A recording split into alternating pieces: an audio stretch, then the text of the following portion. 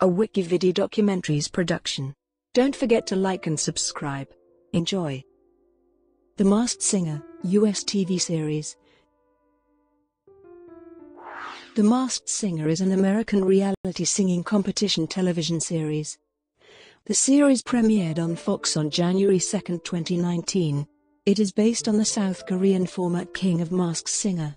The show is hosted by Nick Cannon and features celebrities singing in head-to-toe costumes and face masks which conceal their identities from other contestants, the panelists, and the audience. The costumes were designed by Marina Toybina, a four-time Emmy Award winner. On January 30, 2019, Fox announced it had renewed the series for a second season. Format: 12 celebrities compete on the show anonymously in costumes over 10 episodes.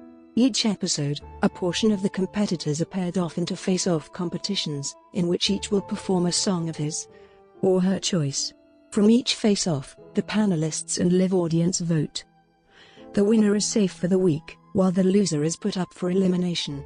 At the end of the episode, the losers of the face-offs are then subjected to the earlier votes of the panelists to determine who will not continue.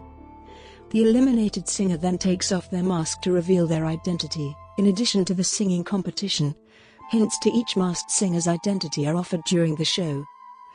The panelists are given time to speculate the identity of the singer after the performance, and ask them a single question to try to determine their identity.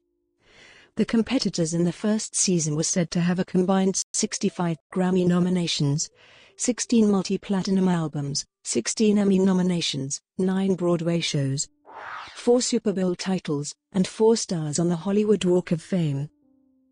Critical response: the premiere episode received mixed reviews. Vulture felt that the series was more entertaining, yet weirder, sillier, and stupider than other US music competition programs, and described the format as having the vibe of What If Philadelphia Flyers mascot Gritty walked out on a soundstage made to look like an arena concert, belted out Sam Smith's Stay With Me, was described as a professional by Jenny McCarthy, took off his head to reveal he was Joey Fatone, and the entire experience felt 3 clicks away from an episode of Black Mirror. The judges were considered to be weak and approaching their jobs with all the insight and acumen of an America's Next Top Model contestant trying to decipher the Tyra mail, and that the performances were underwhelming, due to the contestants not always being singers.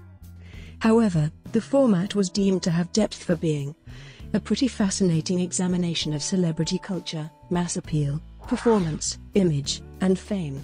Emily Yara of The Washington Post described the premiere episode as one of the craziest reality shows of our time, acknowledging other similar reactions to the series.